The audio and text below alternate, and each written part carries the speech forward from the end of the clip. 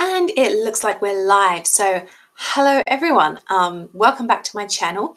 I'm actually going to do the channel intro this time, which I completely forgot to do before my TV and film video a moment ago. So hi, I'm Nicki. I'm an author and editor, and I post videos here on YouTube about writing, editing, reading, and all the other things I love. And it's reading we're here for now because it is the end of the month and it's time to give you my wrap up of the books I've been reading.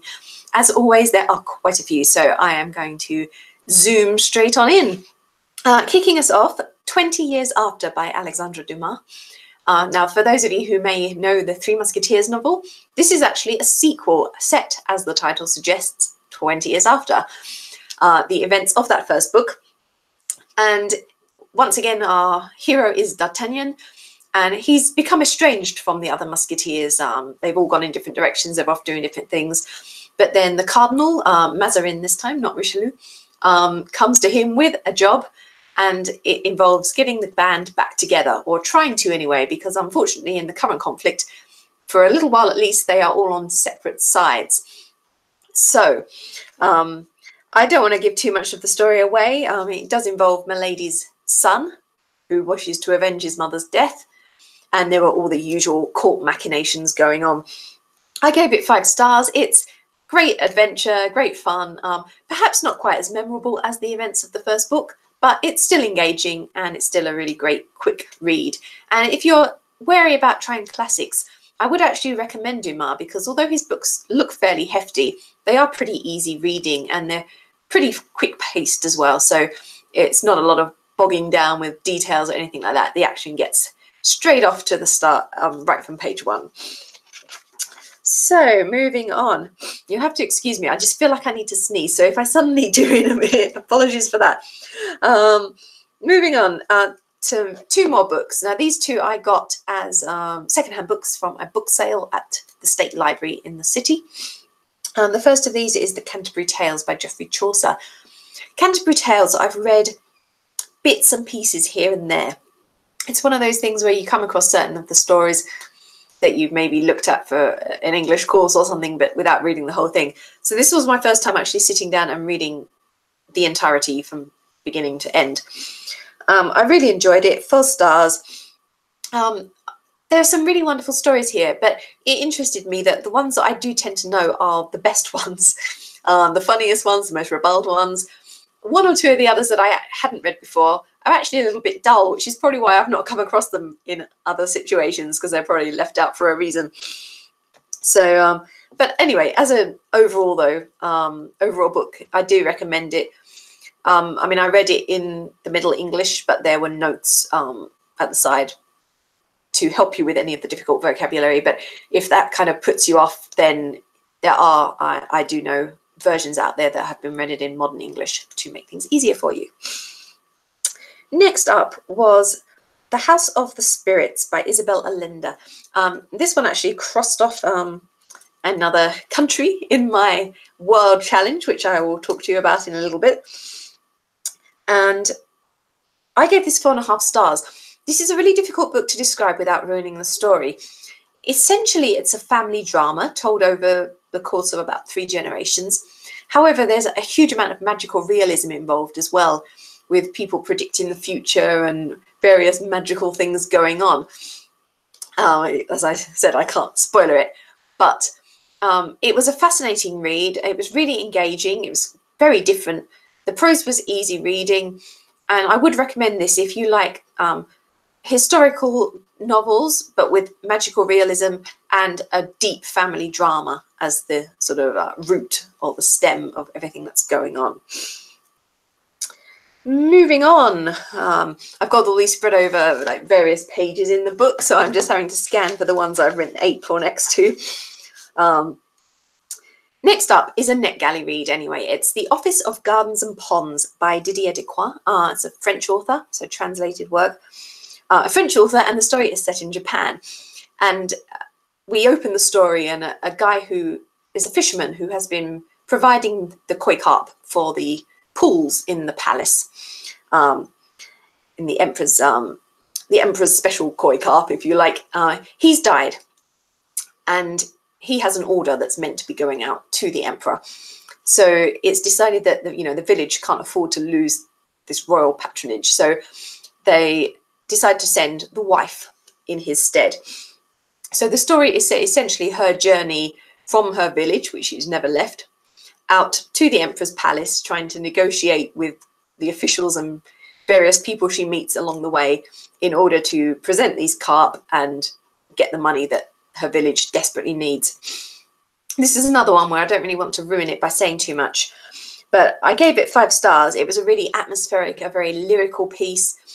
You absolutely get swept up in the story and in the world building and in this character as well, of this woman who's, she's got no experience. She's just out there trying to get the job done, if you like, and managing things as best she can. So if that sounds like your sort of thing, again, it's not as strong magical realism as the House of the Spirits that I just mentioned, but there is a little bit of a vague element of it here and there as well in this story. So if that's your thing, if you like Japanese culture, this is definitely one to check out. Next up, The Miniaturist by Jessie Burton. This one I came to after having seen the TV adaptation, which was on in England when I was over there visiting my family back, not this last Christmas, the one before. And I really loved it on the TV, and I was fascinated by the story. So I've been keen for a while to read the original book, and I finally got around to doing so. And again, this was another 5-star read for me. It's a really fascinating story. It's absolutely captivating.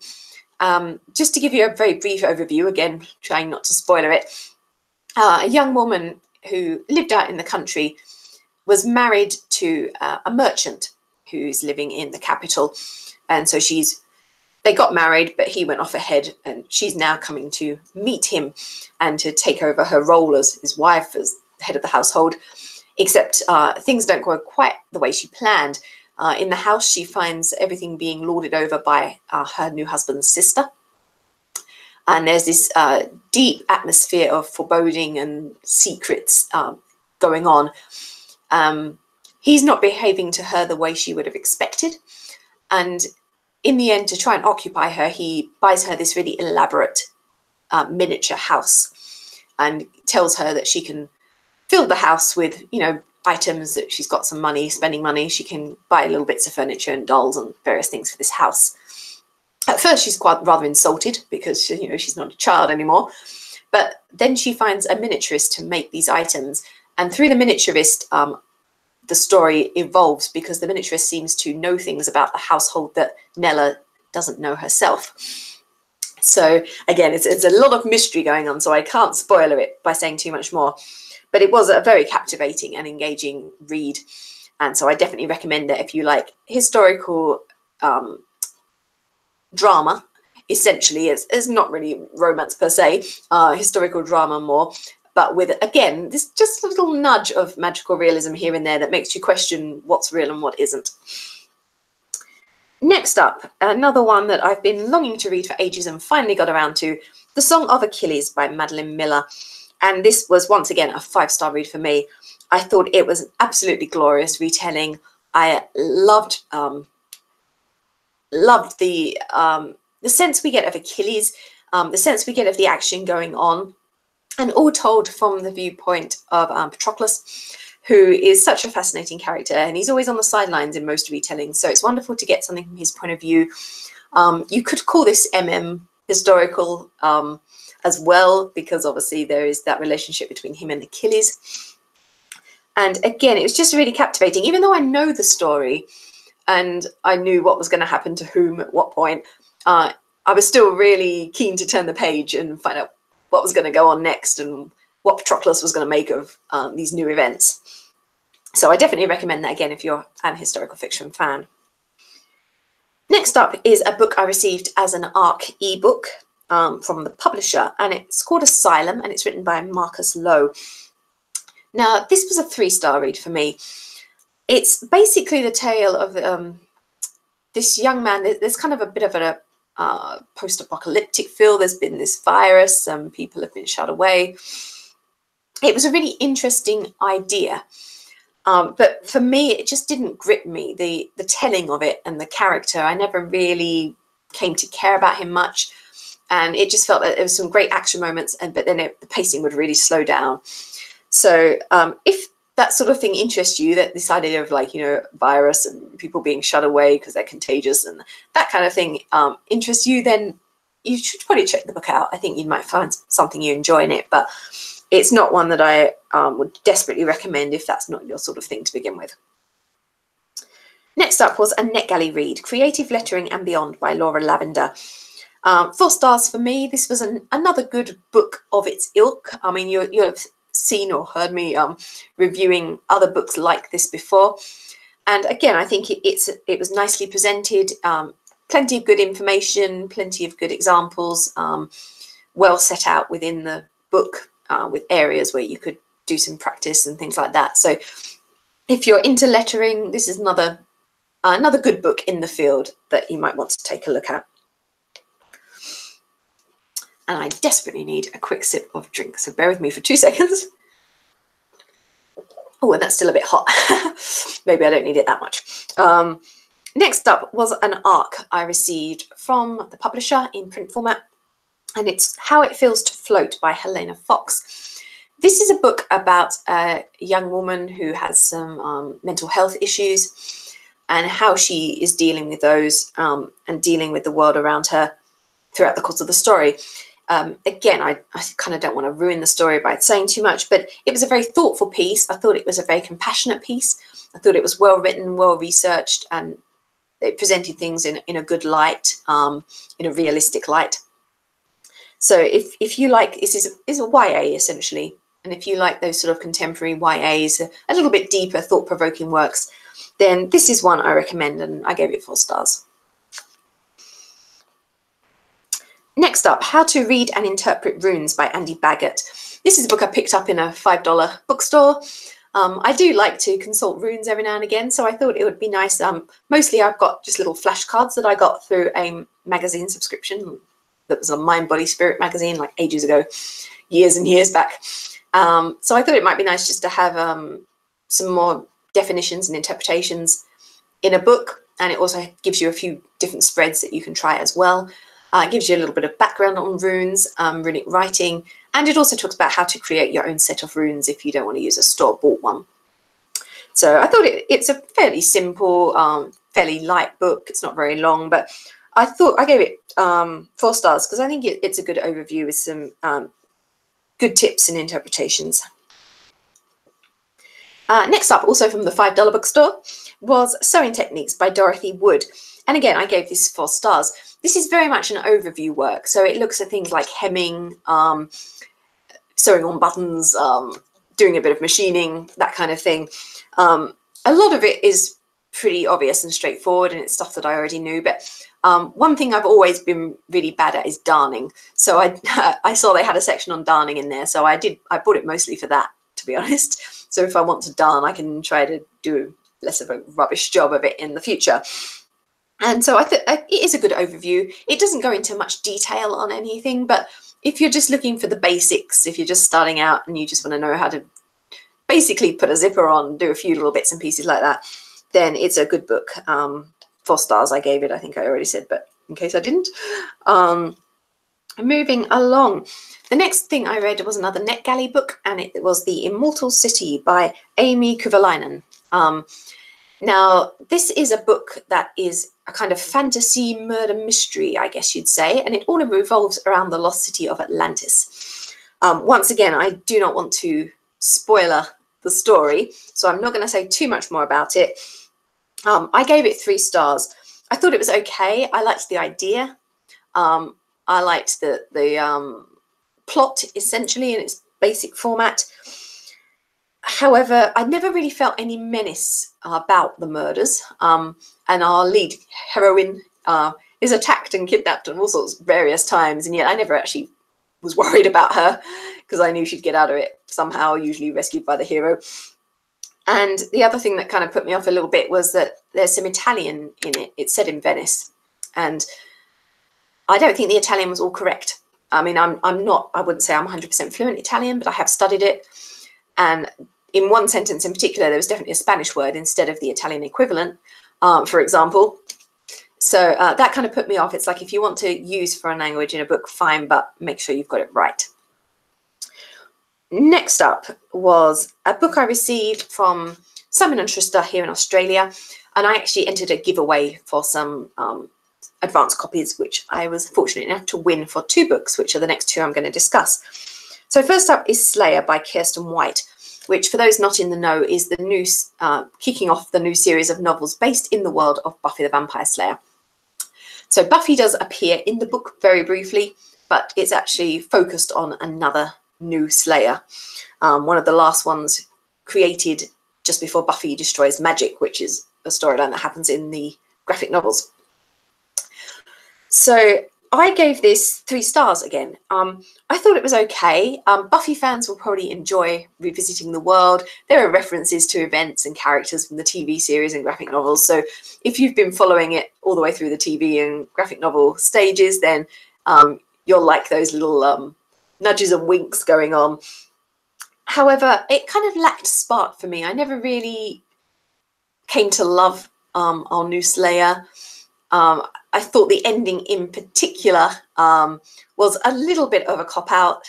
Again, I don't want to spoiler it, so I'm not going to say what the ending was, but I just felt it was just a little bit contrived, perhaps is the word for it.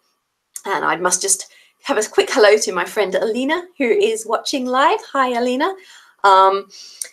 And I will now move on to my other Simon & Schuster giveaway win, which was The Red Scrolls of Magic, which is by Cassandra, Clare and Wesley Chu. This is obviously set within the Shadowhunters world. Now, I will confess I haven't read all of the Shadowhunter books. I read the first book, City Bones, and I've seen the film, and I've seen the first 2 seasons of the Netflix series. And I have read, actually, before I forget, the Infernal Devices trilogy, which is my favourite of the bits of hers I've read so far, which was a Victorian era setting of Shadowhunter stories with a bit of a steampunk element. And I think I enjoyed that more than the contemporary setting of the sort of main Mortal Instruments series. I wanted to read this one because its principal characters are Magnus and Alec. And Magnus was actually the reason I kept watching to season 2 of the Netflix series, because I do love him as a character, even though the series I thought was a bit average. So I was looking forward to this book. And in the end, I gave it a 3.5 stars. There was nothing wrong with it per se. It was entertaining. It was great to have fun with Magnus. He is such a brilliant, amusing character. But I kind of thought it lacked depth at times. It was good fun, but I wanted to get a bit more into the characters, a bit more into their emotions, the psychological response. And this is the beginning of a series, so we know that the story is going to continue on into a book 2. And I did like the sort of plot idea of Magnus's parentage possibly becoming an issue for him in the future. I would read on in the series, but I wouldn't rush out to buy it the second it releases. I'd wait until I could pick up a copy at the library or something like that. And I would carry on. But for me, definitely Infernal Devices is still, that's this, if you're going to try Shadowhunters, that's the one I would recommend. So moving along, I do need more drink. Hopefully it's cooled down a bit more than when I tried to take that last sip and nearly had to spit it out all over you. That's better. I can bear it now. 100 Faces and Figures, which is a NetGalley read, and it's written by Chris Legaspi. This is an art book, essentially, non-fiction. It's really based more at people looking to do cartoon-style art.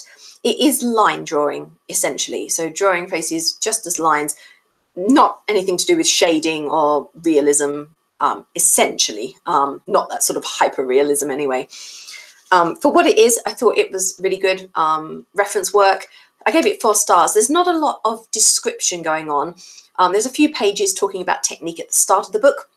However, the bulk of it is these 100 figures and faces, each of which you see in various stages from drawing the first line to completion, so that if you wanted to as an artist, you could attempt them yourself and go through those different stages. So if that's the kind of thing you're into for your art, if you're looking at that cartoon graphic style drawing of faces and figures, and you just want something where you can copy and practice, this is the book for you. The next up is a book that I received as a gift from a friend. She'd actually intended to gift it to me for my birthday, but she was shipping it from England, and with various things going on in her life as we went through Christmas and New Year, she only got around to sending it to me this month. And it's The Legend of Sleepy Hollow and Other Stories by Washington Irving.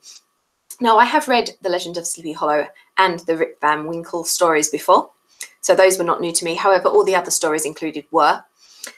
I gave this 4 stars overall. It's a really fun collection of tales. I mean, Sleepy Hollow, if I can speak, is definitely the standout one amongst them. But I was also really interested in Washington Irving's little pieces based on his time in England, talking about various places in London, and also about Christmas traditions in England in the 19th century. So that one was really enjoyable. 4-star read. If you're into classic American fiction, give it a go. I should perhaps point out very briefly that Sleepy Hollow is nothing like the Tim Burton film.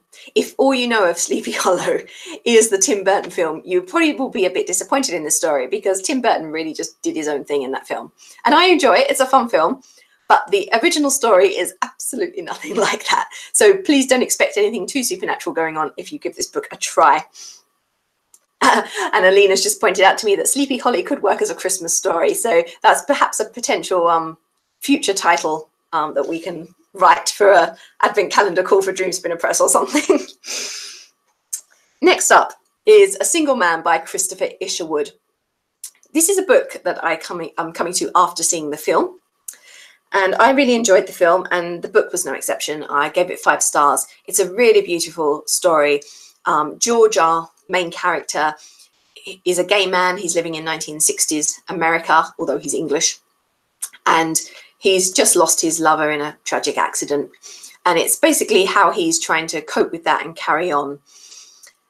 And Alina's just sending me some more amusing comments about horror stories as well.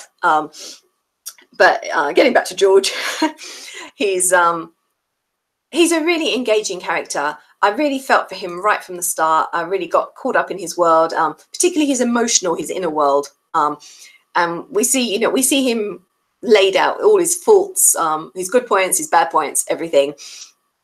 And yeah, you should definitely read the book, Alina, because I really enjoyed it as much as the film. And you definitely get a really wonderful sense of his inner life in the book that I don't think always comes across quite as well in the film. So yeah, as I said, it's a 5-star read for me. I've actually got another Christopher Isherwood book here, which I'm hopefully going to read during May, hopefully next week sometime probably. So I'll talk to you about that one next time.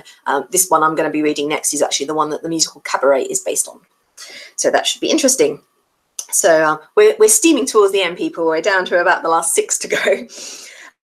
Next up is Complete Fairytales by Charles Perrault. So this is the French version of classic fairy tales such as Little Red Riding Hood and the like. And I gave it 5 stars. It's a really good collection. Actually, what worked best for me about this was the notes that were included in the book, particularly those that looked at how this differs from other versions, from other French writers and other people like the Brothers Grimm and things like that. So if you're a fairy tale fan and you like folklore, this is definitely one for the collection, because it just gives you a slightly different take on some of the tales like Sleeping Beauty and that, with maybe slightly different endings or different things going on in them than the versions you may know from Disney and the like. Next up, in a similar theme, is an anthology of English folk tales. This book appealed to me because it was a collection of tales all taken from different counties. For those who aren't in the know about England, our country is split into counties. I personally come from Kent, which is in the southeast, just below London. And I was actually a little bit upset because there was no Kent story included. But I see that this same publisher has a series of books. This was just like a sort of a collection from one of each from different places, but they have books for the specific counties with just stories from those areas. So I may have to get myself later on the Kent book for some regional tales from my own area of the world. But this, on the whole, was a nice collection. I gave it 4 stars, and the only reason it didn't get 5 was because a few of the tales included were actually a little bit modern for my liking. They were really folklore-inspired tales, or folktale-inspired stories, if you like. that the authors had penned, rather than ones that they'd gathered that have been around for 2 centuries or whatever. And I kind of felt that in a collection like this, I wanted those ones that had been around for at least 100 years or so, that felt like they were real classic pieces from the area, not just that they were inspired by folklore style stories, but were more modern. But that was only really maybe 2 of them, 2 or 3. The rest of them were more classic tales. A few of them I recognised. In fact, Chaucer stole a couple of them in Canterbury Tales, which I was reading earlier in the month. I was reading a couple and I was like, this sounds very familiar. And then I realised it was because that's where it's come from, where Chaucer's got it from originally as a folk tale that he's then had one of his characters tell as part of his Canterbury Tales. So yeah, if you're interested in English folklore anyway, it's probably a nice one to pick up because it does give you some stories from all different parts of the country. And almost finally, I'm going to say almost finally because I'm coming back at the end for a trilogy that I want to talk about in a bit more detail. So this is the last of the sort of non-trilogy books, which I just finished actually only a couple of days ago. And it's called Skin. And it's an ebook arc I received from the publisher. This actually releases tomorrow. My review's going up on my blog tomorrow, but I thought I'd just talk about it today as I did finish it. And we're only a few hours away from the review going live. It's written by Liam Brown. And essentially, it's a sci-fi post-apocalyptic story. There's been a virus which has basically rendered the human race allergic to each other. So any contact outside of hazmat suits is off because you'll just end up being unable to breathe and choking to death. So that's the basic premise. So even families, they all each have their own room in which they live, shut off from each other. They're not really allowed outside at all, but if they go out, our main character is a member of the neighborhood watch. So she is allowed to take a hazmat suit and go out for an hour once a week to patrol the neighborhood. And when she comes back, she has to go through decontamination and sit in this little tent for an hour or so until she's allowed back in. And the government ships in their food once a week. And she's out on this neighborhood watch one day when she comes across a man who is out and about, not wearing a hazmat suit and apparently alive. So again, I'm not going to say too much more to spoiler it, but she ends up wondering what's going on and following him, and a story ensues. And at the same time, there's a lot of drama going on within her family. They're all kind of breaking apart and they've all got their own problems going on, and none of them really know how to relate to each other anymore because they only see each other via webcam. So it was a really fascinating premise, I thought. I gave it 4 stars in the end. I liked it. I kind of wanted once or twice a little bit more detail about the characters and their feelings. But as the story went, it was enjoyable. It kept me interested. It kept me turning the pages. It's a little bit open-ended, so it doesn't really end with a definitive answer of what's been going on and what's going to happen. It kind of leaves it up in the air a little bit for you to make your own decision about what the truth was at the end of it. So that brings me to the final trilogy I want to talk about, which after I've had a bit more drink, because I'm just talking myself hoarse at the moment. Okay, so I want to talk about Catherine Arden's Winter Night trilogy. Now Alina's already heard me rabbiting on about this to her, so now you all get to put up with it as well. Aren't you lucky? I should say I came to this trilogy in a roundabout way because last year I requested a copy on NetGalley of The Girl in the Tower, not realizing, because it didn't make it clear in the little spiel on the NetGalley page, that it was the second book in a trilogy. When I got it, I discovered that, but I did carry on and read it, and I really enjoyed it. However, I kind of felt that there were bits of storyline that I could have done with knowing. So I'd always intended to eventually come back and read book 1. And then I saw that book 3 was finally releasing. So I decided this was a good opportunity to get them all. I knew I wanted to get the second book again because I loved it so much. So I decided just to buy the whole trilogy. At first, I bought the first 2 because I was hoping to wait until the October mass market release for the 3rd book. So they were all the same size on my shelf because I'm like that. But actually, when I started reading the first 2 again, I decided I absolutely couldn't wait. So I had to dash into town and just get the trade size paperback of the 3rd book so I could read it straight away. So for those who don't know this series, the 3 books are The Bear and the Nightingale, The Girl in the Tower, and The Winter of the Witch.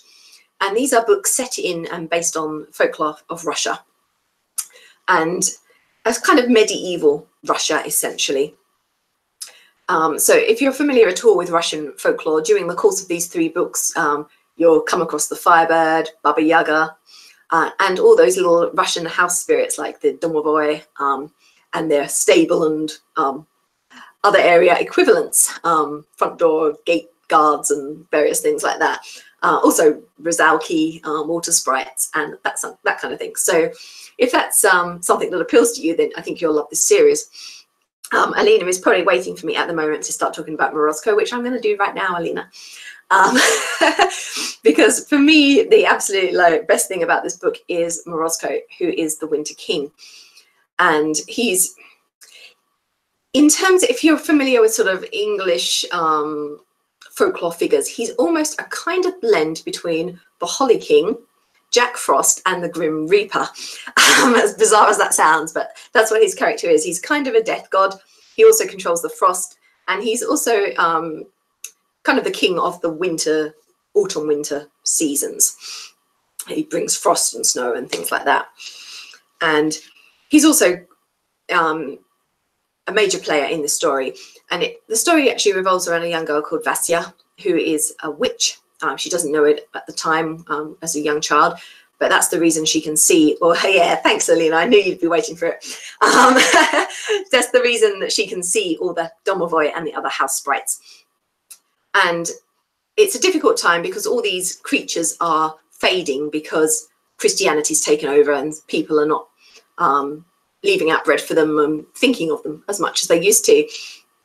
So the Winter King is fading, and he is looking for a way to stop that, which is how he comes in contact first with Vasya.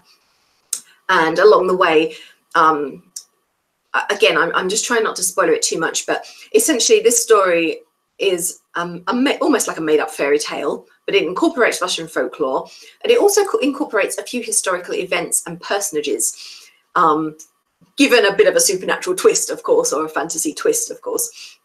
But there are some battles and things that go on, particularly in the final book, that are actually historical events. This series as a whole absolutely captivated me. I mean, I gave 5 stars to all 3 books, pretty much, didn't I? Yes, I did.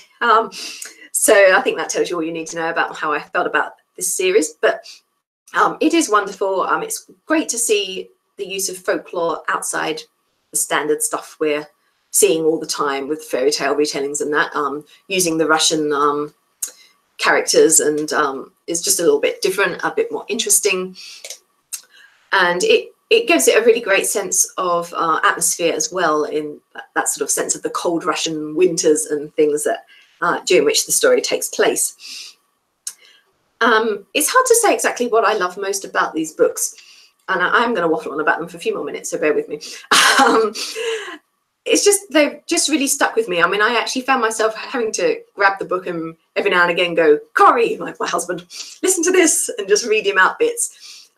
Also, I was doing that from books in the wrong order, so he got really irate with me. He was like, what's this from? I was like, book 3. And then the next day I'd be like, listen to this, and I'd read him a book, and he's like, when's this from? Book 1. Mostly Morozko stuff. He's like rolling his eyes at me all the time. But I did absolutely fall in love with Morozko as a character. And I think that was one of the biggest draws of the book for me, because I loved him so much. And yeah, I mean, I won't waffle on too much more because I don't want to spoil the books if anyone hasn't read them. But I definitely highly recommend them. And I've read a few that I've given 5 stars to this month. Things like The Miniaturist, Song of Achilles, all those I'd recommend. But if I was only going to say one book or one series that I recommend from this month's reading, it would be this one. If you haven't read it yet, definitely go out and grab a copy. If you love fantasy, if you love fairy tale retellings, if you love folklore, it's definitely a series for you. So now I've given Catherine Arden a huge plug. I do hope she writes some more, actually, because I did enjoy her writing style as well. There were a few comma splices here and there, but honestly, the story was so good I was able to ignore them, which isn't usual for me.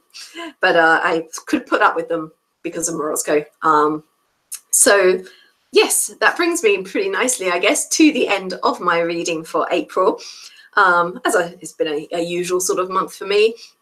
I've got a few coming up in May. I'm actually quite near the end of my TBR pile at the moment, but I've got a few requests waiting on NetGalley and things like that. So if one or two of those come in, that will keep me going through May. I've also got a fairly busy May as well, so I may read a little bit less next month than I usually do. But I'm so epically ahead on my reading challenge, it doesn't matter. I think I'm up to about 86 books out of my 150 for the year now. I completely finished my own reading challenge, the MJM reading challenge. There we go. Pop that there for you. All ticked off, all done. One category, I did use one of my own books, which I don't know if that's cheating, but I've been rereading it about 3 times because I'm editing it. So I feel, well, I think it counts. I read it and read it and read it. So that one's all done anyway. I mean, even if I didn't include that one, I'd read another book that covers that category by the end of the year. So it's all finished anyway. I'm just double checking my Around the World reading challenge. And yes, as I mentioned, The House of the Spirits by Isabel Allende satisfied my Peru category. Although she didn't grow up in Peru, she was born there. So I can cross that off for her. And I think that was the only new one for April. Oh, no, I totally lie. That Asylum one by Markus Lowe that I mentioned a little while back, that was a South African one. So that crosses off South Africa too. So I've crossed off 2 more from my World Reading Challenge in the course of the month as well. So on that note, I am going to close. I've had this completely frantic day. I've been house cleaning. It's the last dry day. We've got a ton of rain coming. So I've been doing about 3 batches of washing, cleaning the whole house, going to the shops, trying to catch up from where I was out watching Endgame in the middle of the day yesterday. And I'm still going. It's 4 o'clock here now and I've still got stuff to do. So I should end on that note and just be thankful I managed to get this done on time. And I will zoom off and get a few other bits and pieces done before dinner time. But as always, I'll be back again soon. In fact, I am back a little bit earlier than usual because I'm just double checking my days. Yes, Tuesday the 7th, I will be doing Drama Talk with my friend Helena. So I do hope you will join us for that. We are talking about manga and graphic novels this time. So do come and join us then. It'll be 2:30 my time here in Adelaide, Australia. I have no idea when that is for anyone else. Sorry, you'll have to work it out yourselves. But whatever time it is now, go back an hour and a half, and that's when it will be on Tuesday the 7th. So I look forward to seeing you all again then. And bye for now, everyone.